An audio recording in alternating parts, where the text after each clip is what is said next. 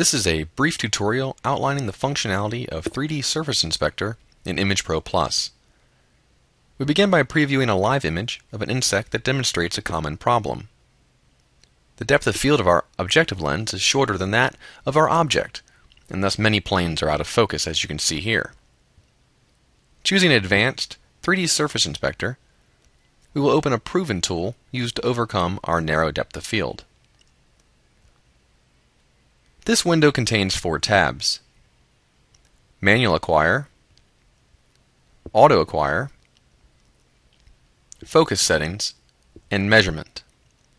We'll start off with demonstrating a manual acquisition using 3D Surface Inspector as the acquisition interface.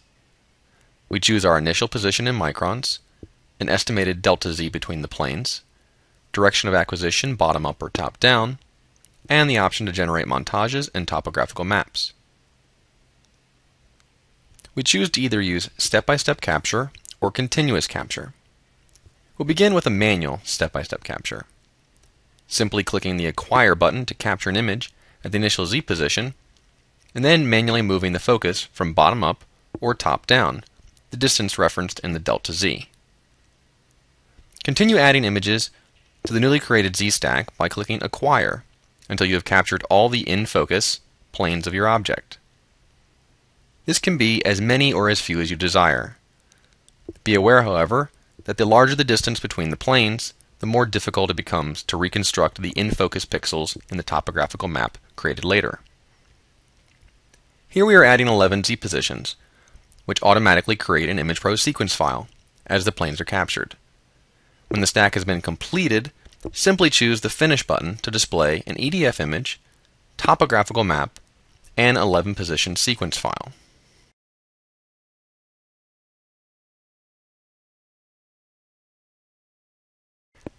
After completion, the images will load.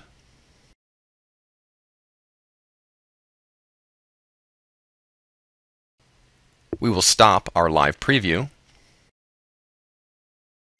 and here you see the extended depth of field 2D image with the Z measurements overlaid at the crosshairs of the mouse.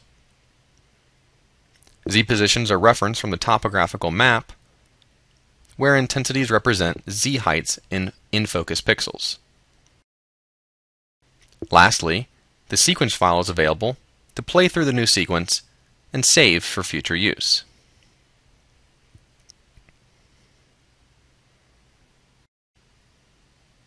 The next option in the Manual tab is the Continuous Capture mode. We will close the previous acquisition and enter the number of images we would like to acquire.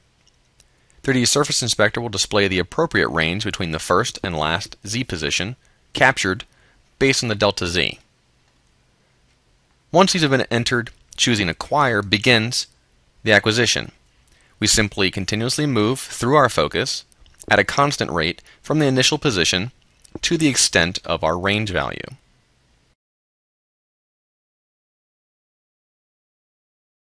The continuous capture will acquire the number of images entered, with no need to click buttons, simply moving the focus on your microscope.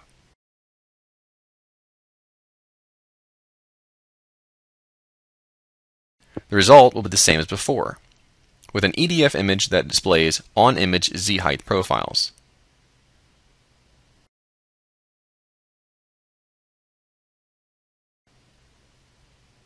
Also, a topographical map.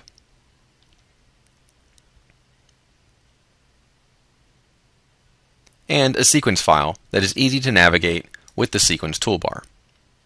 This sequence is automatically created using these 2 modes of acquisition. You can then save this sequence file for later use, analysis, surface renderings, or anything you can think of. If we had captured this stack earlier, or not chosen to create an EDF and topographical map, then we can perform this from the Focus Settings tab.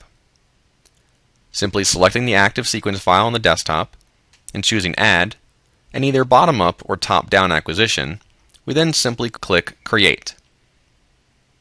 This will produce our EDF image referencing the Z positions measured in the topographical map.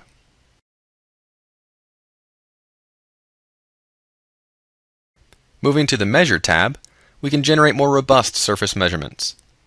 With the active EDF selected and clicking Surface Plot, we can display an estimated surface rendering based on the plane where in-focus detail was found. Here you can use your mouse to easily maneuver the surface rendering and view it from any side you desire. Options reside along the top to display the rendering as a wireframe, a pseudocolor, or with the texture from your EDF image. Contrast enhancement and shadow enhancement also help visualize, along with the display axis, calibrated in X, Y, and Z. We can choose to adjust the lighting elevation and rotation, our viewpoint of the image. You can view it from XY, XZ, or YZ viewpoints. And we can reset this view as well.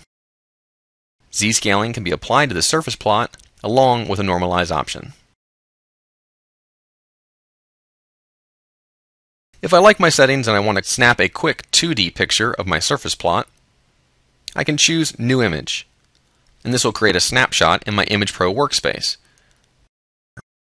I can also create an animation of my surface plot by choosing horizontal or vertical rotation, the number of steps, rotation angle, and even a preset seesaw animation that will rock back and forth. And I can generate an automatic AVI movie. Closing my surface plot, I can look at my new movie, play through it, and share with my colleagues. If you have any further questions or like more information about this product, please contact your local dealer, sales office, or technical support.